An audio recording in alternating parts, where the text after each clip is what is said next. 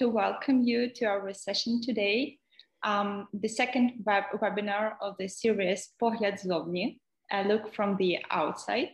I'm organizing on behalf of the Postgraduate Society of Kyiv-Mohyla Academy. The series is devoted to the Ukrainian topics in linguistics, geography, history, and political science, reflected in publications of researchers who work in the UK and the US academic environments. Our goal is to look at Ukrainian issues from the outside to enrich one's perspective with new approaches, methods, and a way of thinking. We have a brilliant speaker today, Jonathon Turnbull. Johnny is a third-year PhD candidate at the Department of Geography at the University of Cambridge. He was graduated from Oxford, where he gained his BA and MSc degrees. Now he teaches at Cambridge. Johnny lives in Kyiv and has been a visiting researcher at Kyiv-Mohyla Academy for the last 2 years, where he has been taking actually Ukrainian classes with me. And I can say he's an amazing student. He has also learned Ukrainian at Cambridge. His main interests revolve around non-human animals and the way we study, relate with, and govern them. His PhD research explores the apparent resurgence of nature to the Chornobyl Exclusion Zone. In particular, he's interested in the ongoing scientific controversy surrounding whether nature is healthy and flourishing in the zone or whether radiation is causing harmful and lasting effects. He focuses specifically on dogs and wolves to explore this question. With Ukrainian colleagues, he's currently making a film about the dogs who live with the checkpoint guards in the zone. It is a film collaboration with the Ukrainian director, production company Tabor, and artist and designer Karolina Uskakovich. Another 2 projects Johnny has worked on are devoted to exploration of human-nature relations during lockdown, and human-cow relationships in India. He is the author of several articles with 3 papers forthcoming, a co-founder of the research group Digital Ecologies with Adam Searle and Henry Anderson Elliott. Johnny is also interested in the conceptual relevance of the term weird in literature and the environmental humanities and the ways it can help understand the human relationship with nature in the Anthropocene. And so it is with great pleasure that we welcome him today to talk on the topic, making sense of nature in the Chornobyl Exclusion Zone. Johnny, привіт! Щиро тебе вітаємо. Я дуже рада, що ти з нами. Передаю тобі слово. Дякую. For the English people, I'm just going to give a short introduction in Ukrainian, so you know what's going on. It won't be too long. So, дякую. Я хочу почати з невеликого вступу українською мовою. По-перше, дуже дякую, Оксана, що представила мене сьогодні. І дякую, що останні 2 роки ти була чудовим викладачем української мови. Отже, мене звати Джоні, і я переїхав до Києва в 2019 році, щоб провести докторське дослідження з питань природи в Чорнобильській зоні відчуження. Спочатку я приїхав на 9 місяців, але тут мені так сподобалось, що я не хочу їхати. Так, моє дослідження про історію повернення природи до Чорнобильської зони. Я вивчаю те, як люди взаємодіють із тваринами в зоні. Найбільше мене цікавлять собаки та вовки. Вже Вже 2 роки я їжджу в Чорнобиль і працюю з науковцями, охоронцями пунктів пропуску, місцевими жителями та туристами. Ми також знімаємо фільм про собак у зоні з моїми колегами. Сьогодні я поговорю про це дослідження, розповім декілька історій про природу в Чорнобилі, вовків, собак і покажу фотографії, які я зробив. Зараз я буду говорити англійською мовою та розповідати більше про свою дисертацію, але якщо хтось має якісь питання українською мовою, будь ласка, задавайте їх і Оксана допоможе з перекладом. Дякую, що прийшли і давай. So, hello everyone, and thanks for coming to this talk today. I'm going to talk broadly about my ongoing PhD research in the Chornobyl Exclusion Zone and talk you through the structure of my thesis, which I'm currently writing. So there's lots of early thoughts being presented here. So to begin, as many of you know, the Chornobyl Exclusion Zone has become an iconic landscape of toxicity, contamination, and pollution, comprising an area of 4,200 kilometers squared in Ukraine and Belarus. The zone was created in 1986 in the aftermath of the world's worst nuclear disaster, which occurred at 23 minutes past 1 in the morning on the 26th of April, 1986. Following this catastrophe, the Soviet government was forced to permanently evacuate 116,000 people living within a 30-kilometer radius of the Chernobyl nuclear power plant, as well as 60,000 cattle. The zone, which can be seen on this map here, is still known as the 30-kilometer exclusion zone, but its boundaries have been changed and renegotiated in the 35 years since the disaster. The current shape reflects the direction that the wind was blowing following the disaster and shows how the fallout was distributed by the weather at the time.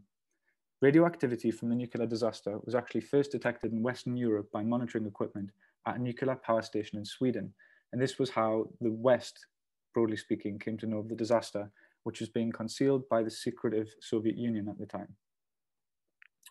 So as with all things related to Chernobyl, we find that the distribution of this fallout is itself the product of both social and natural forces.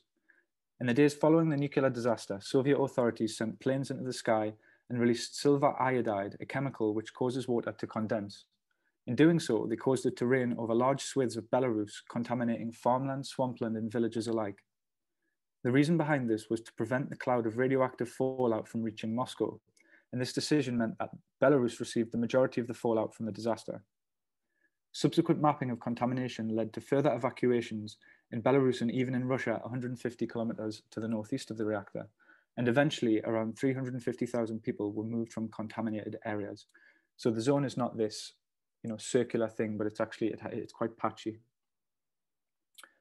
I don't have the time here to go into the history of the disaster or the technical elements of how it actually happened in any more detail than I already have, nor will I discuss the ramifications of the disaster in terms of how it affected the collapse of the Soviet Union and the ongoing health impacts in humans.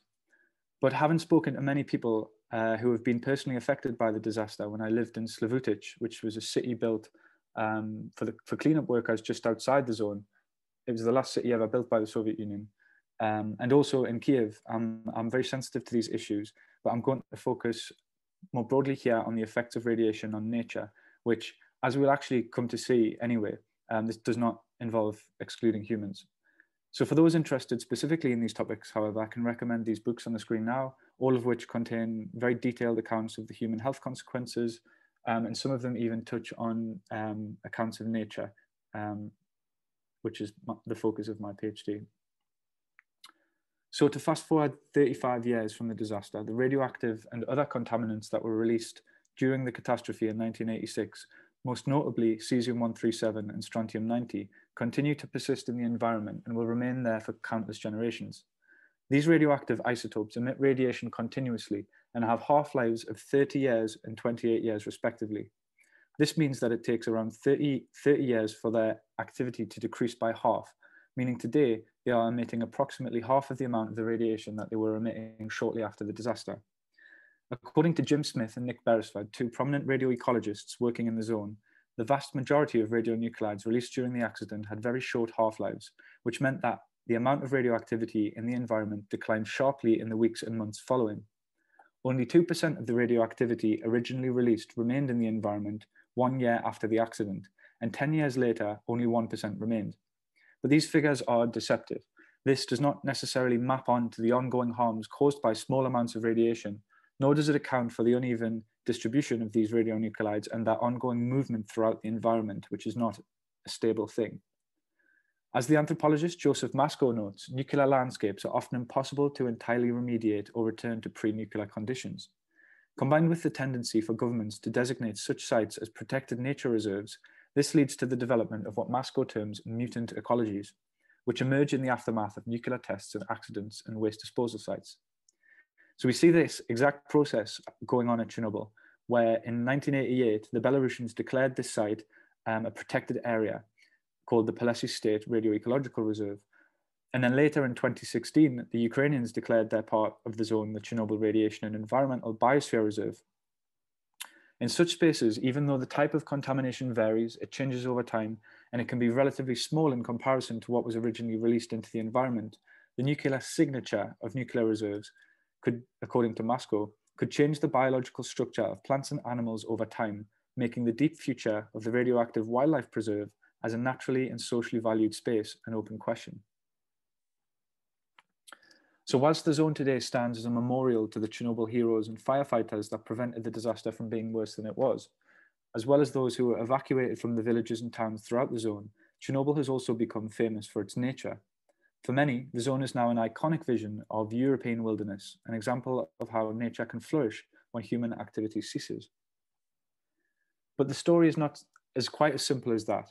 As you can see here, these news articles, which came out within 5 years of each other, depict nature in the zone in drastically different ways. Both are also published in the BBC, so this is kind of mainstream press. So on the left, we see that the zone is depicted as a radioactive wildlife reserve to which mammals have returned, whilst on the right, we see it depicted as a contaminated wasteland in decline. And you can also see this in more formal research outputs like the public-facing academic website, The Conversation. So two different researchers here giving two kind of counteracting opinions on the state of nature in the zone, again, published around the same time. Online news sources, as you might imagine, are filled with stories about Chernobyl nature. I remember when I was young, before I ever thought about studying geography or nature at Chernobyl, being amazed by these videos of headless moose running through the zone or other weird creatures like giant catfish that had been sighted by tourists and others, coming at this from Chernobyl films that really play up to this idea of the mutant. Whilst the headless moose is most likely to be fake, the catfish are very real. Their size can even be described as natural. This is just how big they grow when they are not caught by fishermen, which happened in the zone when they were left to grow and grow and grow undisturbed. Here's just some more headlines that grab attention of viewers concerning Chernobyl. You can see these mutant firebugs here in the middle. They're actually one of my kind of favorite ways to talk about Chernobyl, because every time you go there, you can find these, stained back patterns. And everywhere else in Ukraine, they're just about starting to come out now. You see them covering the bottoms of trees, and I've never seen a pattern like this anywhere apart from in the zone. And we also see that these spectacular images of nature don't just circulate in the media, but have also made their way into the actual zone itself. Here you can see the mural that currently sits on the Chernobyl nuclear power plant, which depicts some Przewalski's horses, which are a critically endangered species of wild horse from Mongolia that were intentionally released into the zone.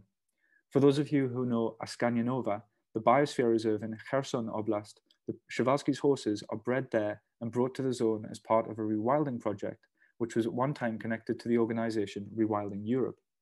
The zone can be thought of as a form of accidental rewilding, or, to borrow from science fiction, an involuntary park, even though these horses were intentionally released. Also, we can see throughout Pripyat, which was the main city that was abandoned during the evacuation, graffiti artists have painted murals of iconic species throughout the abandoned city, including this one of a wolf, which is kind of hidden, especially during summer when the vegetation is thick. We can also see images of storks leaving their nests painted on the museum inside the zone, which symbolizes their dispersal following the nuclear accident, as storks tend to live within reach of humans scavenging for food. perhaps one of the few animals aside from agricultural animals to depart with humans are the storks. From these images, especially the officially sanctioned mural of the horses on the reactor, we can see that nature, wildlife, and ecology in general have become politicized at Chernobyl, and the health of the zone's wildlife comes to signify the resilience of ecological systems to human impacts, especially those of nuclear power and the nuclear industry. How bad can nuclear contamination be if we have these wonderful rare horses running around? If we have these wonderful flowers growing right beside the reactor, nuclear power can't be that bad for biological systems, including humans, right? So these are the kind of questions and messages that are coded into nature, which comes to speak for and on behalf of the nuclear industry in general. So from the outset, it becomes clear that we are not just talking about a normal scientific controversy of whether or how nature is affected by nature, but rather one that is shaped by very specific power dynamics concerning nuclear power in industries. Finally, here's a few more examples of how nature at Chernobyl has been described and represented to the Western public. We can see a famous fisherman fishing for giant fish in the Pripyat River, David Attenborough. The catfish was on a few slides back. We can see David Attenborough discussing how nature will recover if only we give it the chance to do so. We can see this German YouTuber who is particularly fond of eating fruit that grows in the zone to prove to the viewer that everything is fine and normal there. In the top right, in the Chernobyl Museum in Kiev, this mutated pig fetus can be found on display, offering a spectacular representation of how radiation affects living organisms. And last, we can also see this product that is being developed by one of the main scientists at Chernobyl, who favors the thesis that nature is thriving there. This atomic vodka, which is now a grain spirit because of some Ukrainian laws concerning the production and contents of vodka, is made from crops grown inside the zone to signal that the land is healthy. But I want to come back to this original juxtaposition between wasteland and nature reserve and try and explain where this opposition comes from.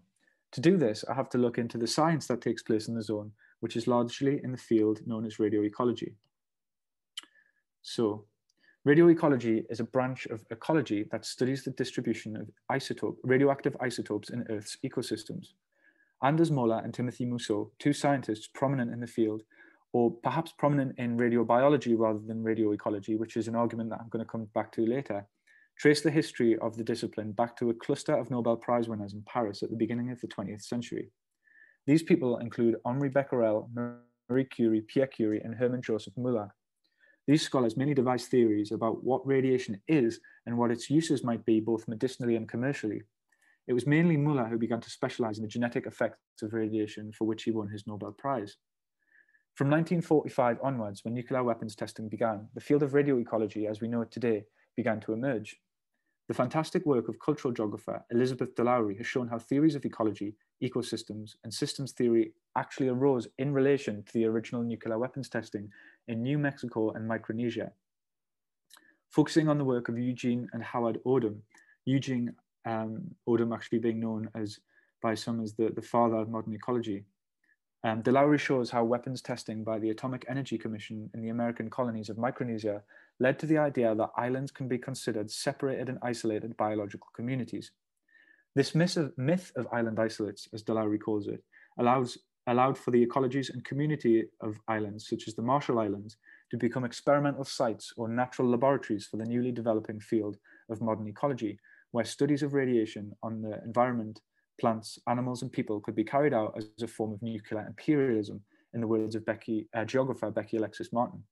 In conceptualizing islands as isolated and separate from the rest of the world, they become sites of experiment, and as geographers Becky Alexis Martin and Tom Davies note, the geographical framing of the zone is a socially and politically constructed spatial category, which must be marked by humans given the imperceptibility of radiation. Perhaps we can consider the zone then itself as a kind of island. As nuclear power plant production proliferated around the world from the 1950s, reaching a peak in the early 2000s, it became important to understand how radioactive materials interact with various ecosystems in order to prevent or minimize potential damages. The Journal of Environmental Radioactivity was launched in 1984 and was closely associated with such tasks. As an area of research, radioecology's popularity significantly increased after the Chernobyl catastrophe, and today the discipline is closely associated with radiological protection. Today then, radioecologists are engaged in fieldwork at various radioactive sites around the world, from Ukraine to Japan to Russia, in India, the USA, the Marshall Islands, and on and on. Not all of these sites are contaminated by radiation from nuclear accidents, testing, or waste disposal though, but some, like Ramsar in Iran, are naturally radioactive to levels 10 times what is permissible by international standards for artificial exposure. So radioecological work involves determining the concentrations of radionuclides in the environment, understanding their methods of introduction, outlining the mechanisms by which they transfer between ecosystems. And so broadly, it's about where is it, how did it get there, and how does it move? Radioecologists evaluate the effects of both natural and artificial radioactivity on the environment itself, as well as on the human body, by conducting field sampling, experimental field and laboratory procedures, and developing simulation models. As radioactive materials transfer between all of Earth's major biomes, radioecology is organized into three major subdivisions: land environments, oceanic aquatic environments, and non-oceanic aquatic environments. So the discipline, more broadly, draws from physics, chemistry, mathematics, biology, and ecology, and as I mentioned earlier, is often concerned with radiation protection and other practical applications. These studies provide the necessary data for dose estimation and risk assessment regarding radioactive pollution and its effects on human and environmental health. In many countries, as of relatively recently, it's compulsory to protect the environment in its own right, independent from humans, from the harmful effects of radiation. So lots of new studies have attempted to devise techniques and tools for measuring how radiation moves through and affects natural systems. So on to Chernobyl then, and the first concern of my PhD. Is nature flourishing or perishing in the zone? What does radioecology have to say about this? And later, is radioecology the only voice we should be listening to here? The first one at the top here is a kind of trick question because I'm not really interested in it and I'm not really setting out to answer it. First of all, I'm not a trained natural scientist. I'm not a biologist, a physicist, a chemist, or an ecologist. I'm a cultural geographer, and my interests lie in the more than human world, or the relations between humans, animals, materials, technologies, and other non-humans. So really what I'm asking here is not about whether nature is thriving or perishing, but rather how it's come to be understood as both simultaneously. My fieldwork then has involved extensive ethnographic work with scientists in the zone, Ukrainian and international ones, and as I mentioned before, has taken place only in Ukraine. I wanted to visit Belarus, but the pandemic has made this difficult, and I've also been able to speak to a lot of the Belarusian scientists anyway, some of which actually visited Cambridge by kind of chance when I very first started my PhD in the second week. So whilst living in Kiev then, I've met, interviewed and visited the zone with all kinds of scientists, from microbiologists, agricultural scientists, physicists and even astronomers. I first visited the zone in June 2019 and followed around one of the leading scientists from America who has published extensively on nature at Chernobyl. Here you can see this makeshift laboratory inside an abandoned house that I was working at, which was a fully functioning facilities. This house is located on Lenin Street, which runs up to the checkpoint to the 10-kilometer zone where the power plant is located, and it is also a few houses down the road from Dr. Sergei Gashak, from Gashak's laboratory, who is the most prominent field biologist to work in Chernobyl, on the Ukrainian side, arguably. For the purposes of time here, I'm only going to outline some of the key papers, highlight some of the tensions that exist in radioecology, and then go into more detail around a recent experiment that sought to solve some of these tensions.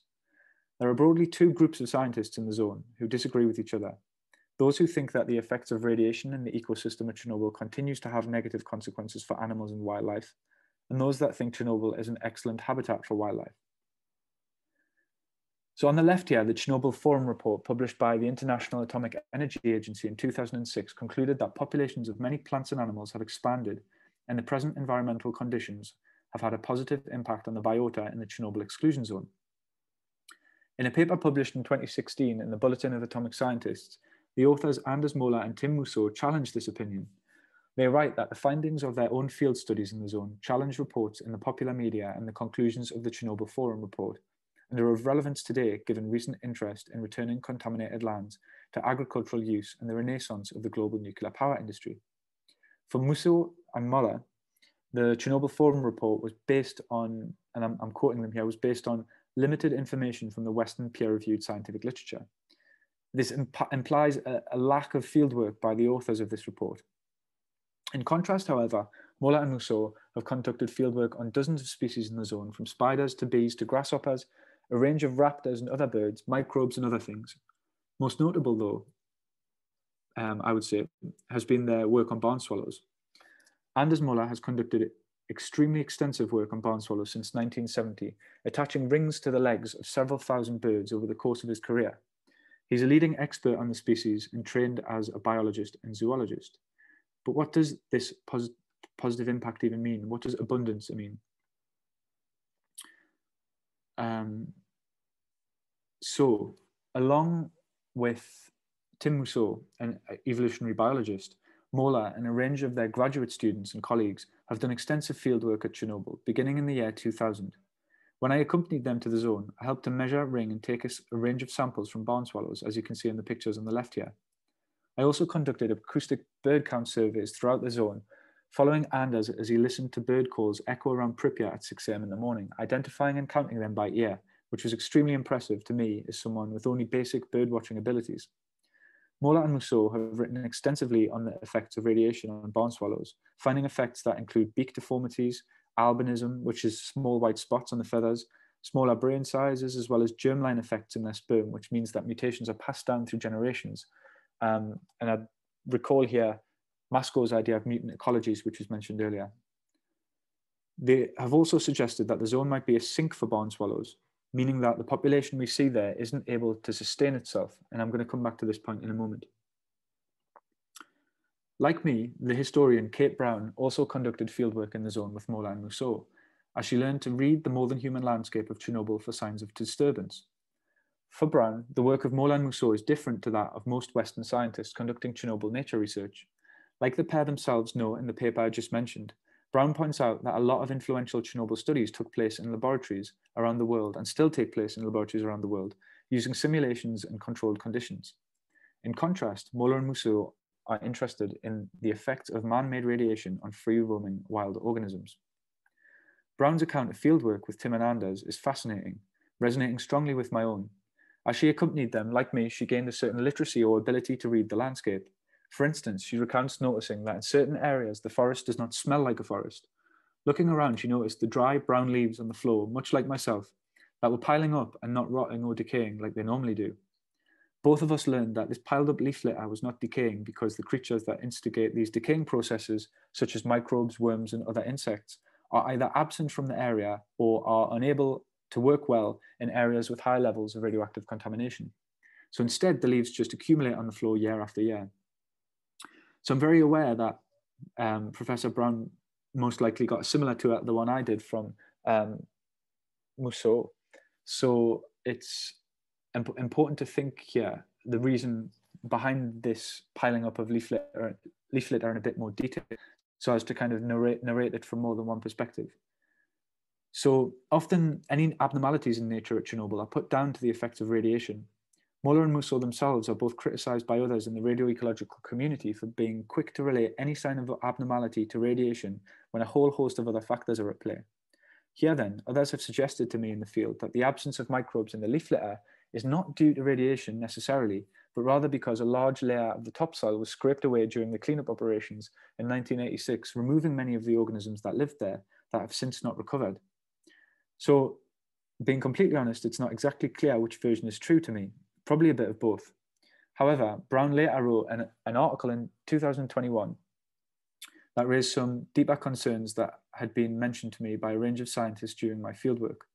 Responding to a prominent Chernobyl scientist who wrote a scathing criticism of her book on the Chernobyl disaster, Manual for Survival, which was up on the screen here earlier, which I do recommend. I think it's a fantastic piece of historical, anthropological, and maybe even geographical scholarship. And in it, Brown notes in this response to the criticism of the book that Chernobyl scientists received funds from the nuclear industry, some of them. She, on the other hand, along with Moller and Mousseau, do not, which really got me thinking. Without the time to go into this in massive detail, Brown's comment on funding source prompted me and a colleague with whom I visited the zone in 2019 to try to work out whether funding source affected the outcome of Chernobyl science studies. We're in the process of writing up a project testing the hypothesis that funding source affects results, with some interesting preliminary results that link funders to nature effects in curious ways. Brown's work clearly raises the political and economic issues that infiltrate and affect science, which she explores in great depth in her book in relation to the human health effects of the Chernobyl disaster. Adriana Petrina's work on biological citizenship is also very good in this regard, attending to the ways in which people negotiated their relationship with science and the newly founded Ukrainian state following the Chernobyl nuclear disaster and the collapse of the Soviet Union. So to come to a brief conclusion here, there may be a couple of factors explaining the polarized science in the zone, the most notable potentially being the difference between lab and field studies. And I want to turn to this in a little more detail now to explain what I mean. As I noted earlier, Mola and Mousseau may be considered radiobiologists rather than radioecologists. Their studies, as myself and Brown have observed, involve perfecting the arts of noticing, a term coined by anthropologist Anat Singh. What is this distinction I'm proposing then here between radiobiology and radioecology? Well, radiobiology or radiation biology is a field of clinical and medical sciences involving the effects of ionizing radiation. This is simply radiation, which is the capacity to remove electrons from atoms, creating free radicals that then cause disturbance and negative effects throughout the body. So radiobiology in this sense is largely been concerned with medicine and studying the effects of ionizing radiation on living things. The field is largely concerned with health effects in humans, as well as radiation treatments for cancers and other illnesses. However, I'm proposing here tentatively that we might think of field radiobiology as a particular way of studying the effects of radiation on wild or free-roaming organisms. Whereas radioecology is largely concerned with dose estimations and modeling the effects of such doses on animals and wildlife, radiobiology, as Tim Mousseau told me, is concerned with the biological endpoints of radiation in the ecosystem. In other words, how are the effects of radiation expressed in organisms? Radioecology is nominally interested in this too, but has done far less work than those operating under what might be termed field radiobiology. To paint a broad picture, and this is something I'm still working through in my thesis, so please forgive me if this is a generalization, radioecologists are often rooted in the scientific discipline of physics. They are experts at dosimetry and measuring where radioisotopes are and how they move through ecosystems. We can see this logic expressed in the work of Valery Kasparov at the Ukrainian Academy of Agricultural Sciences, who has paid intense detail to the transfer of radionuclides from soil to plants to animals and to humans, and evaluated specific calculations for how much radiation may be permissibly registered in a product. Ukraine actually has the most diverse rules for this, with different permissible levels for bread, milk, meat, berries, mushrooms, and on, whereas most countries have just a standard measure for, say, meat and milk. Whilst radioecologists may be experts at dosimetry, as previously mentioned, they have studied the impacts of radiation on wild organisms in relatively less depth in the field. On the other hand, radiobiologists such as Mousseau and Muller are accused of inadequate skills in dosimetry, or measuring and calculating the dose rates and the radiation exposure of wild animals in the field without full accuracy. So this is the main critique level that I work. But again, as Brown points out, they have great expertise in biology, genetics, and evolution. So there's a bit of a mismatch going on between the expertise of each group, with radioecologists being good at measuring radiation, but not necessarily the effects of it in organisms, and radiobiologists being good at looking for the effects, but not necessarily at measuring dose. Again, slight generalization. A couple of other critiques have been raised concerning field studies at Chernobyl. It's important to recognize that the zone is very unevenly contaminated, like we saw on the maps earlier. So the location of each study really matters and should be disclosed so that the relevant conclusions can be made and others can go and test these results. Those in the most contaminated parts, like the Red Forest, which is a patch of the zone that's not actually counted as the biosphere reserve, just next to the reactor, it's very contaminated, but it's relatively small compared to the zone at large. And so studies there cannot always be used to speak on behalf of the entire territory. And finally, before I start to move on, there are lots of uncertainties concerning the models used to estimate the effects of low doses of radiation that I can't get into massively here, but basically the effect of very low doses, which is what much of the wildlife in Chernobyl now experiences, have been understudied, and the current models in radiation protection and radioecology are constantly being reshaped as this research continues. As such, we have a situation where physicists and biologists have been producing knowledge on the health of nature in the zone, but that their divergent responses can be explained by their different methods, approaches, and lines of questioning, with radioecologists focusing on the distribution and transfer of radionuclides through the ecosystem, and radiobiologists focusing on biological endpoints. These differences lead to drastically different interpretations of the health of Chernobyl's environment. For instance, many of the radioecology researchers suggest that human presence is far worse for wildlife than radiation is, whereas radiobiologists pay more attention to individual animals and other wildlife and the effects on species. The former notion here was encapsulated when the famous philosopher and environmentalist James Lovelock suggested that putting nuclear waste inside nature reserves was a good idea if we are to foster the conservation of threatened ecosystems because it would deter humans from certain land uses. The idea that human presence is worse than radiation is problematic though, especially in a landscape that's filled with anthropogenic contaminants. How do you say that human presence is there or not? It's certain kinds of human presences and absences and the way the land is used that really matter here, not necessarily whether human bodies per se are there. Again, this is my early theorization of how they come to such different results, and I'm drawing some generalizations. So I'm going to point out that there's many who are now working hard to bridge this gap, including Jermaine Oriozola, Mike Wood, Sergei Gashak, Catherine Rains, and many, many, many more in the UK, the US, Ukraine, Belarus, and Japan, amongst other countries. An interdisciplinary approach is clearly necessary, though, if this scientific controversy is to be solved. I want to focus here on one specific example of how this gap and the criticisms that have been leveled at each group of scientists is trying to be bridged. So now I'm moving into the second chapter of my thesis, focusing on wolves and the Belarusian side of the zone. First, I'm going to give a brief outline of why I chose to study wolves and then talk about the research in question. In 2015, a team of researchers published a journal article showing that there were 7 times more wolves inside the zone than in the surrounding uncontaminated areas. The abundance of wolves at Chernobyl has since been used to signal the overall health of Chernobyl's ecosystem. As the logic goes, if top predators or keystone species like wolves are abundant, then the trophic levels beneath them must be thriving too. This is a conclusion come to from studies in Yellowstone National Park in America. So wolves have also garnered a lot of popular attention too, featuring in the 2011 PBS documentary Radioactive Wolves, which we can see here on the screen. In 2018, a young male wolf was tracked leaving the Chornobyl Exclusion Zone from Belarus and moving into Russia. The media were quick to react with alarming reports that radioactive mutants were spreading mutant genes from Chernobyl into Europe. This suspected dispersal event, where a young animal leaves its home range to find new mates and breed, was very significant for many people in the Chernobyl science community.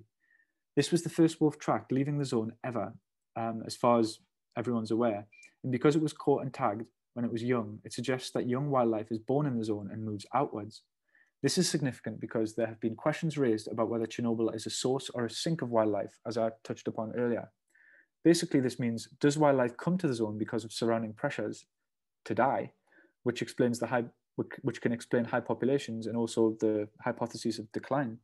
Or is new wildlife born inside the zone contributing to the overall region's population? This event points to the latter, this dispersal event, that Chernobyl is actually a source of the wolf population in the region.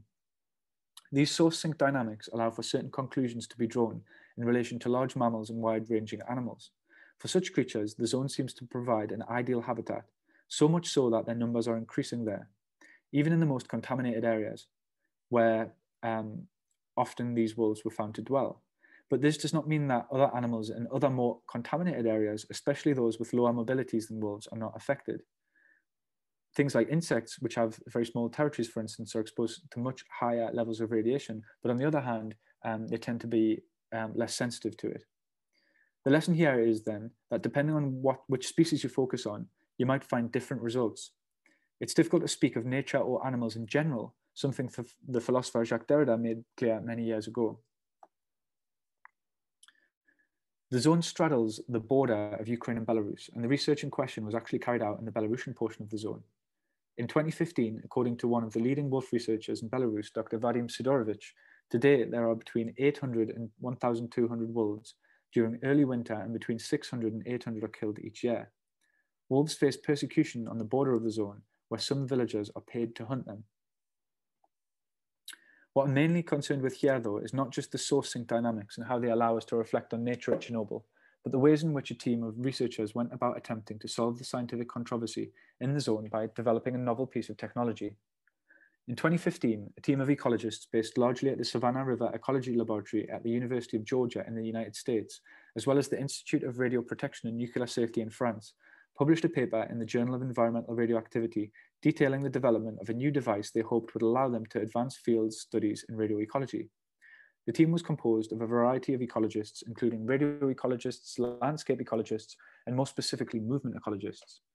As the researchers note, difficulties in quantifying the time animals dwell in particular locations across heterogeneously contaminated landscapes pose great problems when trying to accurately measure or reconstruct external exposure and dose-effect relationships. Such uncertainties prompted the team to develop a new instrument by merging two existing technologies. This instrument, called a GPS dosimeter, can be seen here on the left of the screen. This is the exact model made by Vectronic Aerospace in collaboration with the researchers. And it combines GPS telemetry with dosimetry, as its name suggests. Specifically, it quantifies the spatial and temporal variations in external dose to which wildlife are exposed. According to the team, the GPS dosimeter can produce novel information that has been challenging to collect historically from free-ranging animals in their natural environments. An important application of the GPS dosimeter is that it will enable researchers to understand the relationship of animals to their contaminated habitats and better assess animal responses to radiation stress.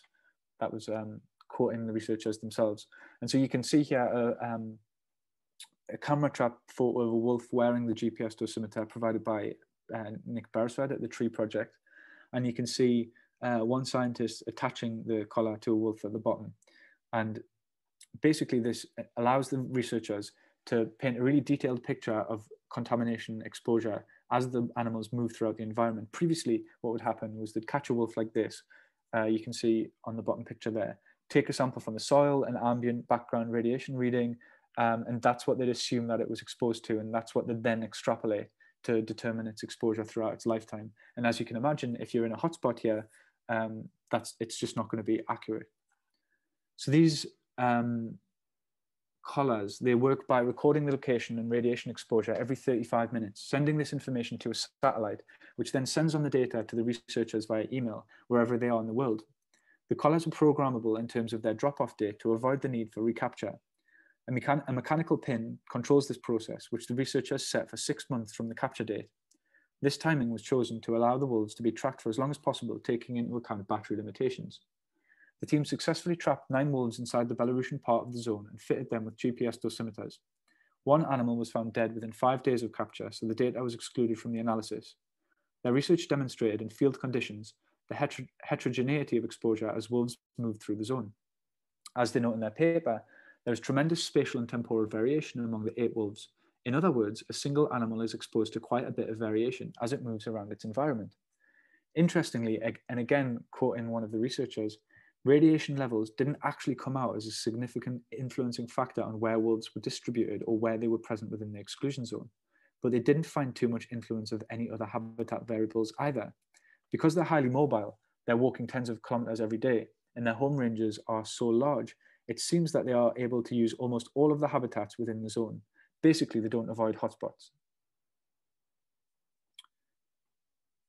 In their study then, the researchers were able to test one of the core assumptions involved in the environmental radiation risk assessments, namely that mean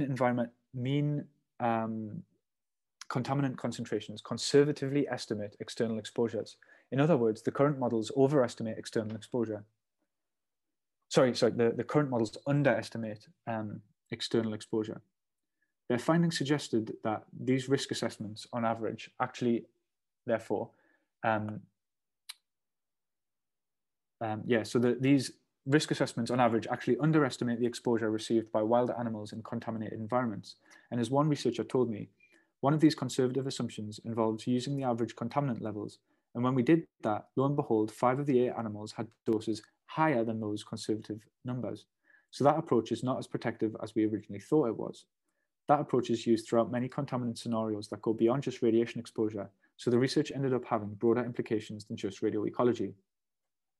It's important to emphasize, though, that even though they found out that the models that we're using were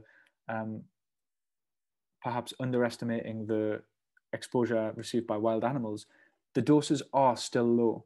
So the team remained confident that the animals are not being threatened.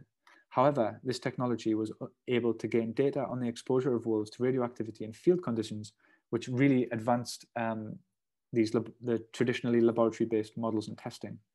But again, as I mentioned earlier, the effects of low dose are highly debated in the radio ecology community. And so even still, there's still lots to be found out here. So whilst work remains to be done in this area, and the study did not specifically look at how the wolves were affected by the radiation, simply the dose, further research is needed to understand how species, including more smaller species and larger species, respond to these different doses as they move through the zone. This will involve more biological sampling of wild and free roaming animals and other sampling concerning wildlife health. So I think some of this work is now ongoing in the Fukushima exclusion zone with animals like wild boar, where these same collars have been deployed to test these assumptions further. I'm now briefly going to turn to the last part of the wolf's story, which links back to the representations of nature in the zone that I started with. In a few lines highlighted here on page 4 of their paper published in the European Journal of Wildlife Research, the wolf researchers know that the spread of radiation-induced genetic mutations to populations in uncontaminated areas could be possible as the wolf left the zone and dispersed into the surrounding environment. This idea of the spread of mutant genes was quickly picked up by the popular media, who were quick to raise the alarm that wildlife from Chernobyl could pose threats to biological communities outside the zone.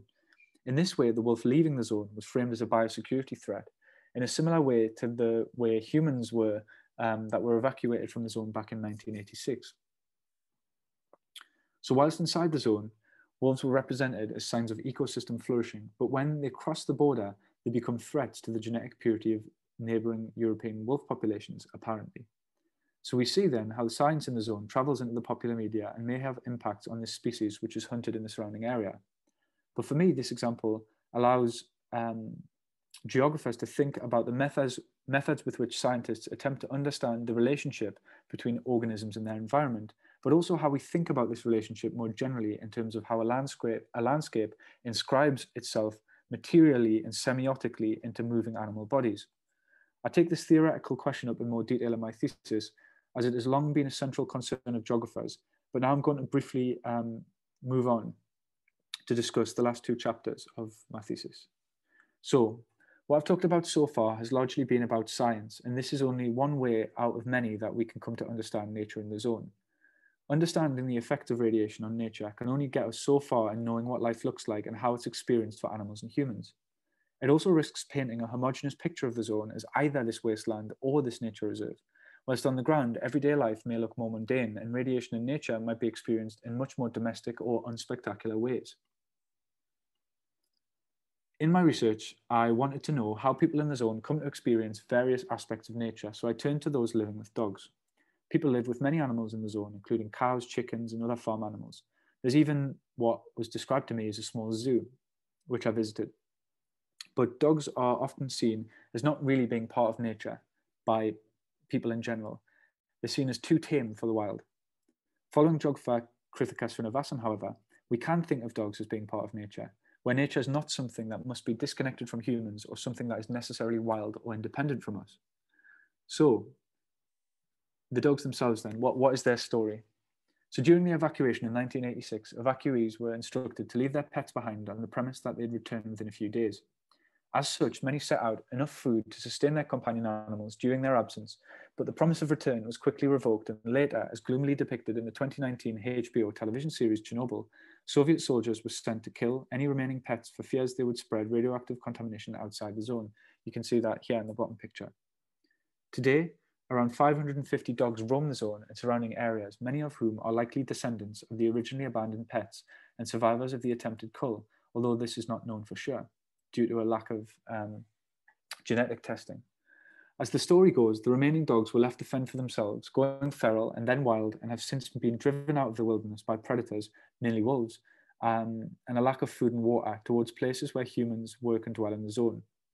The zone's administration originally viewed the dogs as vectors for the spread of rabies from wild animals to power plant workers, and as such, they hired an employee to kill the dogs, but this person subsequently refused to do so, according to the Clean Futures Fund, which is a US non-governmental organization that cares for the dogs and humans living with Chernobyl's toxic legacy. And you can see the banner of their project here on the top of the screen. The dogs are also the subject of a management campaign by this same NGO and their partners, SPCA International. The CFF's website suggests the dogs are malnourished and are in dire need of medical attention. And this kind of picture here really sums up the kind of story that they're trying to tell there. To manage their overpopulation I say overpopulation in quotation marks, between 2017 and 2019, the CFF conducted spay-neuter programs with a team of international volunteers, which consisted of veterinarians, veterinary technicians, dog catchers, and others, and managed to bring the population down from over 1,000 to around 550 dogs. They also facilitate the adoption of dogs from the zone to the US and Canada. Many dogs are also tourist attractions in their own right, gaining large followings on social media platforms like Instagram and Twitter. You might have heard of Tarzan, the dog that lives at this big Dugar radar. Very popular dog with tourists and my parents, actually. The dogs are represented in various ways by different groups, from feral radioactive mutants to homeless and vulnerable domestic pets in need of surviving from contamination. So during the COVID-19 quarantine, the dogs were even live streamed to paying customers via Airbnb experiences, as tourists could not visit the zone. They're also the subject of numerous documentaries, including my own film project, which I'm working on with Ukrainian director, producer, and designer. Like other animals in the zone, the dogs attract widespread fascination from curious publics keen to witness mutant survivors of the apocalypse. The charisma of Chernobyl's animals is undoubtedly entwined with the zone's landscape and vice versa. Unlike other non-human animals in the zone, however, the dogs attract specific attention due to their entangled histories with humans in the area. As domesticated animals, they attract a sympathy perhaps not afforded to wild animals, partly because most of them can be directly encountered, sometimes by petting, most certainly by sight. In Mary Mysio's book, Wormwood Forest, passing mention is made of the dogs that attach themselves to the border checkpoints throughout the zone. Her unwillingness to engage with them as part of the zone's nature, which is the focus of her book, is a shame, I think. However, dogs do not just attach themselves to checkpoints, but also to people working there.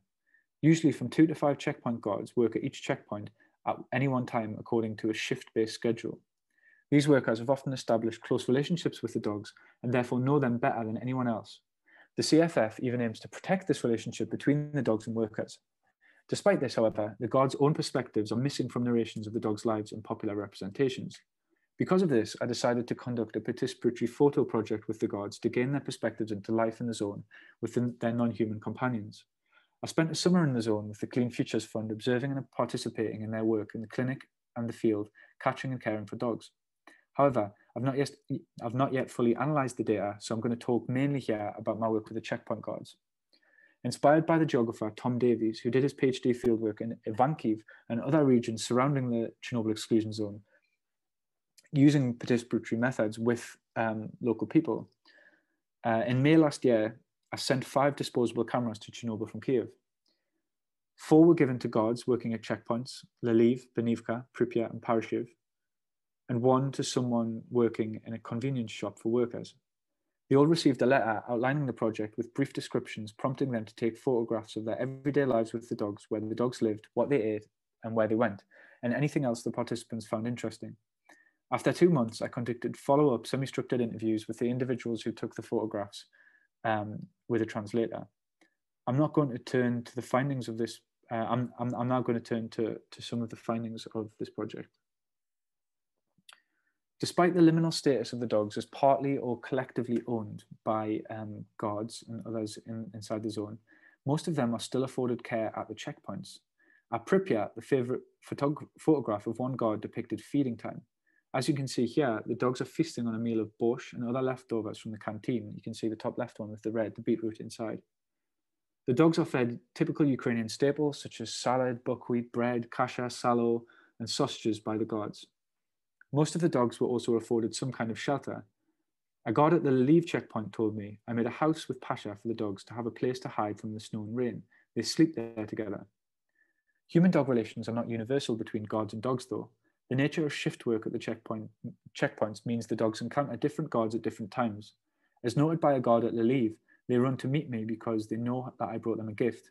But there are other people who do not care whether they eat or go hungry, and so the dogs tend to avoid them. For another guard, the dogs are just around for security from trespassers, known as stalkers, and wolves. So security from stalkers and wolves that can kind of come fairly close to human inhabited areas during the night. In this case, a sense of detachment is preserved between the guards and the dogs due to the nature of the shift work, the threat of wolf predation, and the circumstantial nature of the dogs just being there when many of them started working at their checkpoint. For instance, many would say to me, when I asked about their origins, where did they come from? They would just say, well, it was just here when I arrived. These factors play into the sense of responsibility felt by some guards towards the dogs, pointing to what anthropologist Mate Kandea describes as the symbiotic relationship between engagement and detachment inherent in certain human-animal relations. Here we see that detachment and engagement are not binary categories that signify disregard or care. Rather, they inform each other and are both involved in a careful relationship. For the guards, something resembling a sense of home is co-constituted with the dogs, contesting ideas of the foreign visitors, volunteers, and veterinarians who told me that these dogs were homeless or do not belong in the zone. Far from being a wasteland, we see that despite the threat of radiation, human and animal relationships can flourish in these everyday terms when we focus on this ethnographic level. The origin of the dogs is also not fully understood.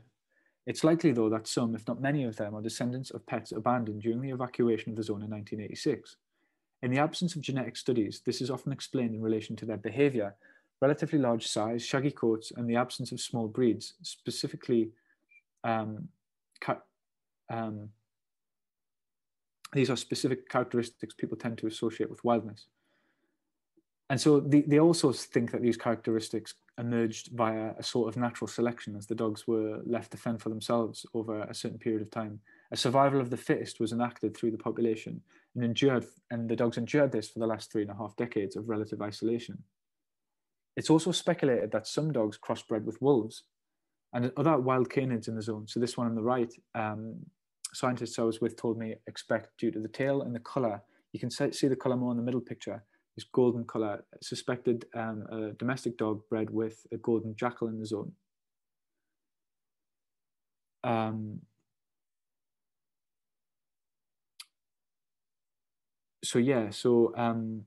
This notion of wildness really does emerge around the kind of purported origin of the dogs. At the checkpoints, though, many of the guards were unaware of the origins, and the guards were quick to tell me that often dogs just showed up. So during my fieldwork, I saw some dogs that I'd never seen before. There's often new ones arriving that don't quite fit the kind of stereotypical Chernobyl dog and kind of look out of place. So the borders of the zone are porous in terms of these dogs. So the population is really hard to speak generally about. So these stories demonstrate the trouble with notions of wildness evoked via the history of genetic lineage of the dogs. The porosity of the zone's borders to people and animals, it seems, means that the population is by no means isolated. The territorial practices of the dogs were also frequently mentioned in interviews, invoking their wildness through their potential to be fierce whilst defending their territories and marking space. Those living with dogs disagree about their wildness, though. A guard at Pripyat asked, why are they wild? They live here, communicate with tourists. At the Dugar radar, they even learned commands from an early age. And these were not trained. If they were wild, they would run and live elsewhere, but they live with us. Here the dogs' territorialities were again invoked, but this time as a sign of their domesticity. For one guard, the only difference between dogs in Chernobyl and pet dogs was that here they are free and at home on a stick. Although as you see here, this particular dog was chained to prevent it from running away. One guard at the Benivka checkpoint told me about their dog. She's wild, she can't handle people. You can't even pet her, just feed her. You should just give her a pan of food and go. She waits until you leave and then she eats. We can't pet her, we can't get rid of her ticks, and we can't brush her fur. That's her character, she just barks. For these people, such apparent wildness helps to justify and maintain a sense of detachment from the dogs, which they care for intermittently or at arm's length. There's also a sense that the foreign definitions of Chernobyl dogs as homeless or in need of saving are juxtaposed with the experiences of those living relatively ordinary lives with the dogs in the zone. While certain people and groups suggest the dogs are in need of care, adoption, or treatment, in effect that domestic dogs in general don't belong here, the stories of the checkpoint guards' lives with the dogs challenge these notions of who or what belongs. For instance, guards would often suggest that the dogs were unharmed by and adapted to radiation in the landscape. They've already adapted just like us. Everything will be fine, one guard told me. This topic was often met with humour, alluding to the ways in which pollution in toxic landscapes is often normalised to the point at which it vanishes, which actually poses problems for environmental justice and activism, as noted by the anthropologist Vanessa Castan-Brotto. The above points concerning humans and dogs at Chernobyl reflect three things. First, they suggest that ignoring the possibility of toxic exposure can become an important means of coping with life in a toxic landscape. Second, they point to the ways in which people navigate toxic landscapes according to uneven cartographies of contamination, where some places are cleaner than others. And third, in comparing human and dog experiences of toxic landscapes, they point to the potential for shared exposures, which reveals this kind of shared animality and this shared sense of being in nature in the zone. For anthropologist Eben Kirksey, forms of chemosociality emerge in polluted environments where altered, attenuated, or augmented relationships accompany chemical exposures. But in some toxic landscapes, altered social relations and practices between species emerge not only due to direct exposure. As I said, these dogs are often living in certain clean spaces that have been well remediated, but chemosociality may also emerge where exposure is potential. So potential exposure might also give rise to these certain forms of human-animal bonding.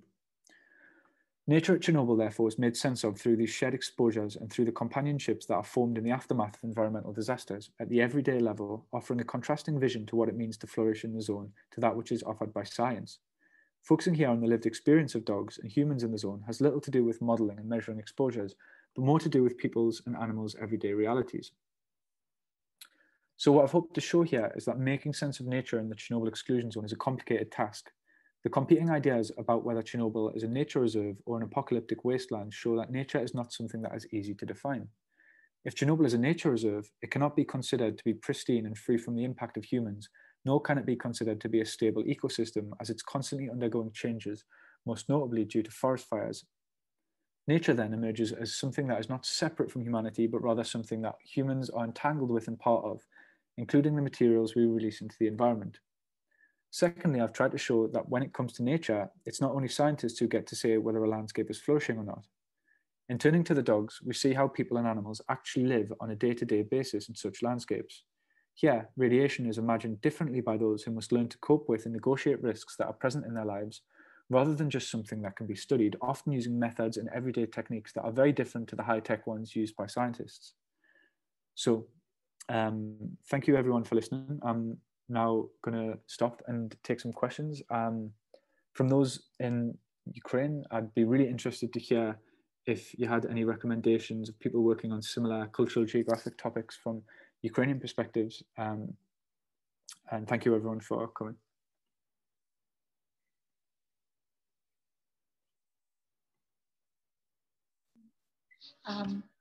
Fantastic. Thank you so much. If you have questions, you may put them in our chat, or you may ask them directly by raising your hand. While you are thinking, I'll start with questions we received via our Google Forms. So I think you answered some of these questions, but still,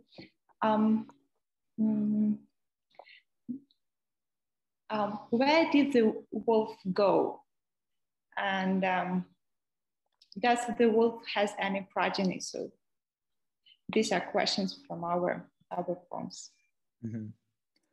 That's actually, it's a really good question, because the particular wolf that was tracked leaving the zone, the collar that they used, it stopped working, and then the wolf kind of went offline, and then later the collar started working again, and by this time it was in Russia. So what we have is we have like a solid plot of points moving like this, then you have a gap and it's moved further away, and then we have a gap of a few months and it's now in Russia. So the points have been connected like this. So there's, and then it stopped working again, and so no one knows where the wolf ended up. It was never recaptured. The collar was never recovered. So there's no way of knowing whether it had any puppies or whether what its fate was, basically. So it's an interesting case, but we don't know.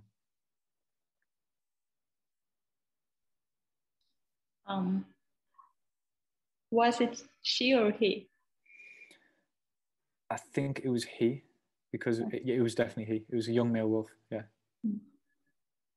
Yeah, and we also have this question: why have you picked a wolf to observe? I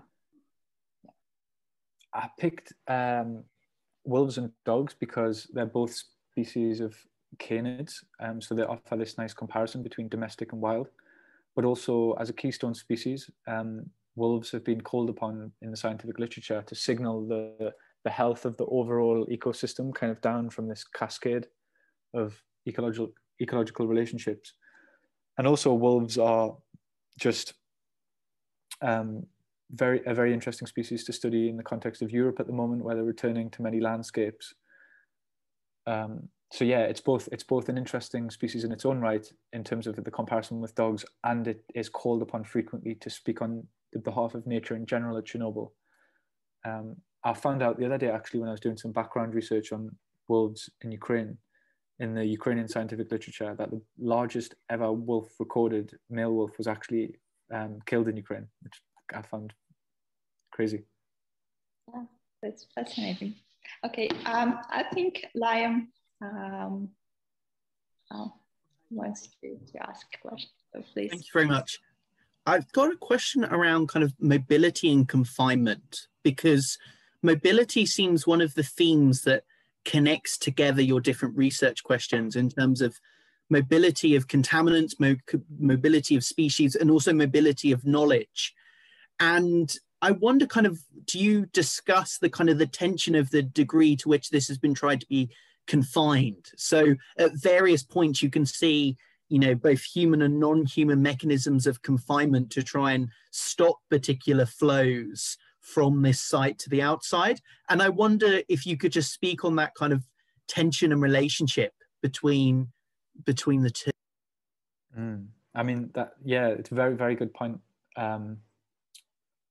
I think so. In terms of flows, we're talking here about the borders of the zone, right? This is the mobility of crossing borders is largely what we're concerned with. And first of all, the zone is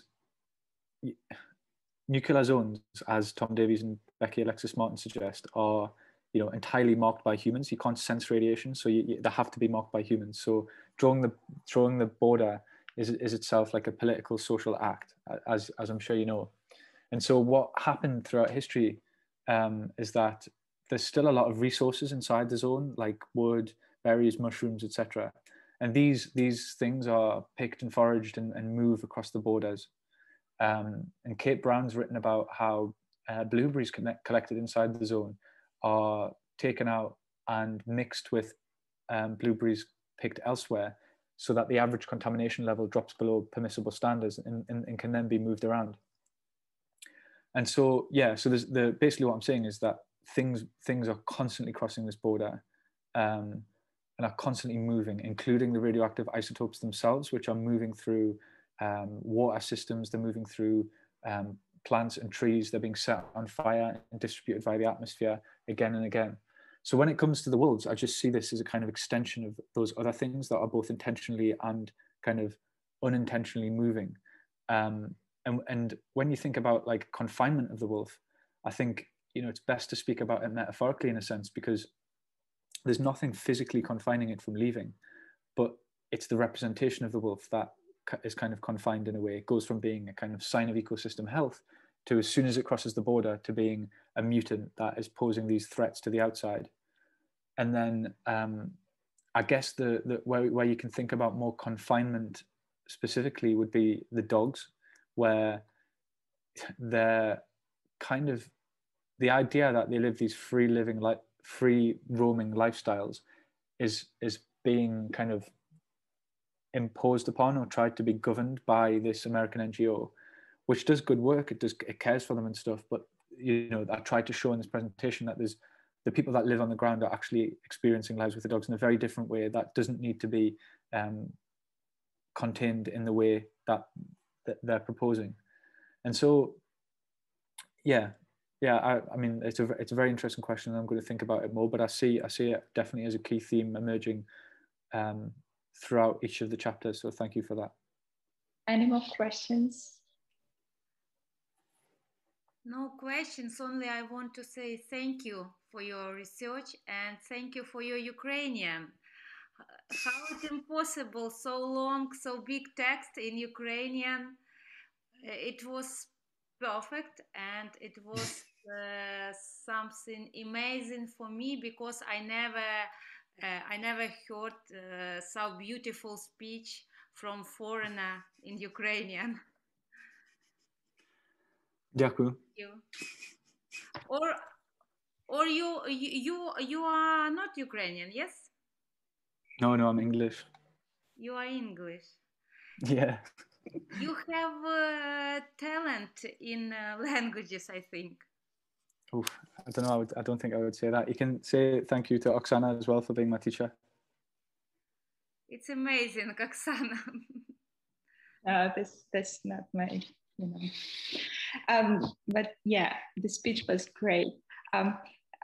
We have one more hand from Svetlana. You're welcome. Good afternoon. Thank you, Jonathan, for such a great presentation, such a great interest in Ukraine and Chornobyl Exclusion Zone in particular. I'm a research fellow at Frankfurt Zoological Society and a PhD student at the University of Freiburg. I don't know, perhaps you have heard from Sergei Gashchak that Frankfurt Zoological Society, within the project Polesia, Wilderness Without Borders, has launched wildlife monitoring in Chernobyl last year. And I have been working there since then. And if nothing changes, I will go there next week again. So I would like just to ask, have you recorded any dogs in Teremci on the left bank of the Pripyat River? Could you describe a little bit more detail exactly where that is? It's right in the delta of Pripyat River. It's one of the villages that is partly abandoned, but there are still people living there, and there is a checkpoint. Because we have recorded a dog there, and you haven't mentioned that you had people recording dog pictures at that checkpoint. So just for your information, that there is a camera trap picture of a dog. Okay, that's very, thank you. And yeah, it's very fresh information because we're still collecting data, and it will be collected. The last portion, one of the last portions, will be collected this month. So it's just for your information. And there are also cats. We have recorded some cats at Leliv checkpoint, very close, which was a great surprise. One of them looked a bit like wildcat, but still it was a domestic cat. I just have just two questions. Why haven't you decided to focus on species that are not moving, or at least not moving that far as wolves, as they probably, once they are in the highly contaminated zones, they are staying there, unlike wolves or other large mammals? First, with the dogs, I gave the cameras to 4 checkpoints and 1 canteen place that were willing to take it. Some weren't willing to take it, so maybe the one you mentioned didn't want one. But I've been to like many, including like the train station and stuff, where there's dogs basically at every checkpoint. I don't think I've been at any of the checkpoints without dogs, so it's not a surprise that you would catch one in the camera trap there. With cats as well, there's a few cats that live, domestic ones, at different checkpoints, which are super cute, and I've seen only once like 3 kittens running around. I think they're much rarer because the dogs eat them, wolves eat them, and also there's like lynx and other predators in the zone. So I think they have a much harder time surviving. Although I know from like people's reports that there were lots of cats there right after the disaster. Why did I choose to study wolves and dogs? It was I followed my fieldwork basically. So I followed what stories were accessible. But if you think about places like the Red Forest and you think about non-moving organisms like plants and microbes, try to highlight in a presentation, but like plants and microbes and insects and smaller things tend to be less sensitive to radiation than larger mammals, and humans being the most sensitive to radiation out of all organisms. And so I think like there are really interesting questions to be asked around plants, and I will touch on it in part in my thesis, especially pollinators, because pollinators are increasingly becoming a sign of used to speak on behalf of the environment's health in general, and they're also being used at Chernobyl to speak on the behalf of nature in general. It's also the evolutionary history of plants is really interesting because they were around on Earth before humans and existed in a time of Earth's development when radiation levels were much higher, and so they just tend to have this kind of almost like ancient inbuilt capacity to deal with radiation in a way that animals don't. So that there's many interesting conceptual questions there that I'm really interested in. I just didn't have time to kind of paint this picture here, where I wanted to show this kind of, it almost works because you've got the two kinds of canids, wolves and dogs, which have these very like easily understandable cultural representations that allow me to kind of convey this message that moves from kind of broad science to actually, well, nature, life flourishing doesn't just need to be narrated by scientists, it can be narrated on the everyday level. So that's why I chose them. But I'd be really interested to hear more about your work, because I've spoken to quite a few people at the Frankfurt Zoological Society, did you say? Right. Yeah. About the E40 waterway, which I'm working on a project on at the minute, that cuts through the zone. So it would be good if you could maybe send me an email or something and we can chat, because there's a chance that I'm actually going to go to Chernobyl next week on the anniversary. So it might be a good time if you're around. Because I'm planning to stay for 2 weeks and take care about the data that have been collected. Just one more question regarding wolves. Don't you think that they mainly stay close to humans because otherwise they are just killed by wolves, who are similarly in high numbers based on the camera trap footage that we have received? Dogs, you mean? Yes. Dogs stay around humans? Yeah, definitely. It's a commensal relationship. Kind of islands where humans stay, otherwise they're just gone. Yeah, I think that's true. Although from accounts from people who've been in the field for many years, like Denis Vishnievsky, he showed me a video, for instance, of like a feral pack of dogs.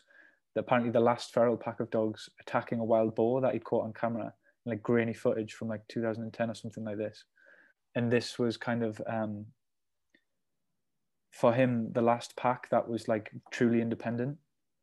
So I think at one point there were dogs that probably before the checkpoints were fully functioning and there permanently, there were dogs that were more free roaming, fending for themselves. And there's no doubt that they still fend for themselves now. I've seen like they catch like raccoon dogs. Sometimes I've seen dead raccoon dogs and I've seen them catching other things. And but yeah, it's largely commensal. But I think just reducing it to like the food relationship for me it's not so interesting, because when you speak to the gods and you try and watch the dogs as well, the relationships are much deeper than that. It's about entertainment, it's about boredom, it's about genuine care, love, it's about experiencing the landscape together. They often accompany gods on like patrol walks. And so like in one of the slides there, actually I didn't say, but the people in the background are stalkers, and the dogs were there when the gods found stalkers walking through Pripyat. And then also there's been a couple of times where trespassers have actually killed dogs. So the dogs have barked at them and they've shut them into like abandoned apartments, so that they don't make the gods aware of them. And they've also, the gods have told me before that they think they've been poisoned because the dogs can kind of, alert the gods to their presence. And so the relationships are much more than just food. Well, there are quite some trespassers and stalkers, because we have lost, I think, about 10 camera traps. Mm-hmm. We were taken definitely by humans, not by animals.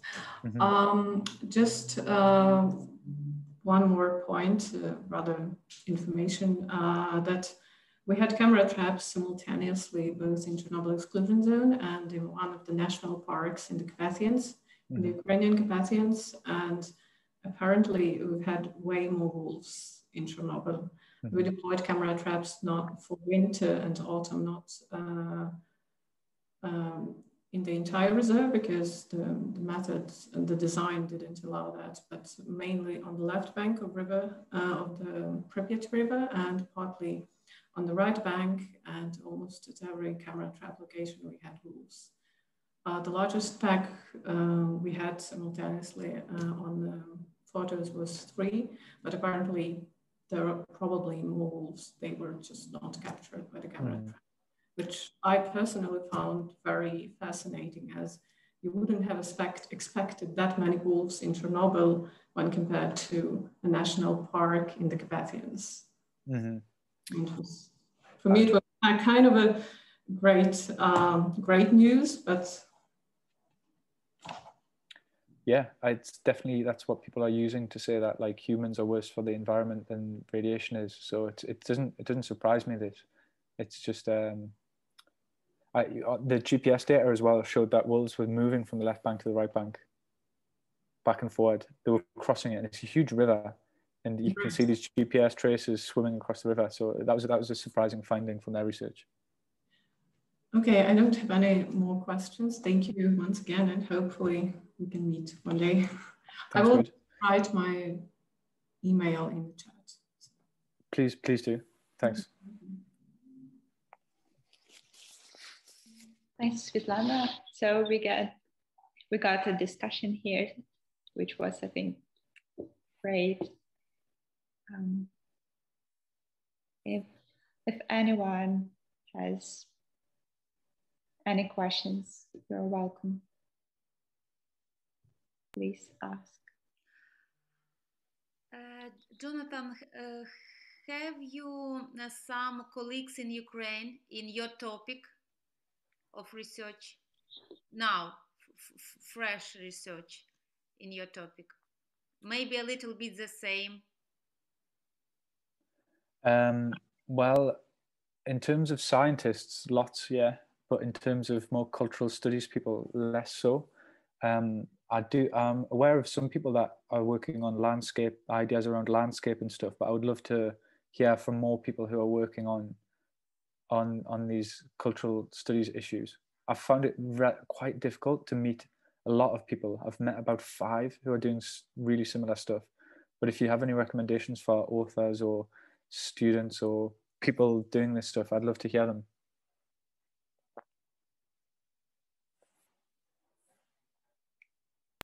Thank you. Thanks.